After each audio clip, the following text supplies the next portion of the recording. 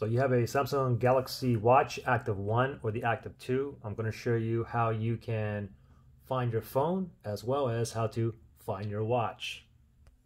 So first thing is, let's go ahead and use the watch to find your phone. Now you have to be within Bluetooth range, typically about 30 feet or so. Another thing is it doesn't matter if your phone is on silent.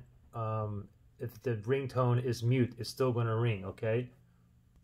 Also, I want to note is if you had your phone paired to like a pair of headphones last, then your phone's not going to ring. Your headphones where the Bluetooth is connected to, that's going to ring, okay? Just FYI. So first thing is go ahead and just go to your clock face, and then you want to go ahead and swipe down to the quick menu here, and then you want to go ahead and swipe to the left, and you just want to look for, swipe to the left again, look for that magnifying glass right there.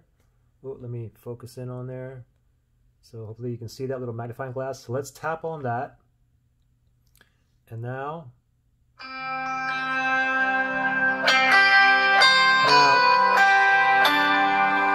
to shut it off, we can tap or we can swipe up on that dismiss, okay? Now let's go ahead and find your Active 1 or Active 2 using your phone. So first thing is just go into your Galaxy wearable app. Mine's right here, so let's tap on that. And then make sure you're tapped on home down here, okay? And directly from here, what you want to do is just scroll down until we see, Find My Watch. So let's go ahead and tap on that. And the same rule applies too, okay? Bluetooth connection, so around like 30, it can't be more than 30 feet, okay? Anyways, a little bit different if we do this here. If we go ahead and tap on start, it's just only going to vibrate and it's going to turn on, okay? So right now,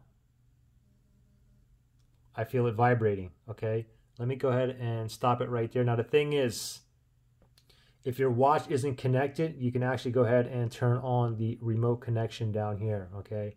So pretty simple. Any questions or issues, just comment below. Good luck, guys.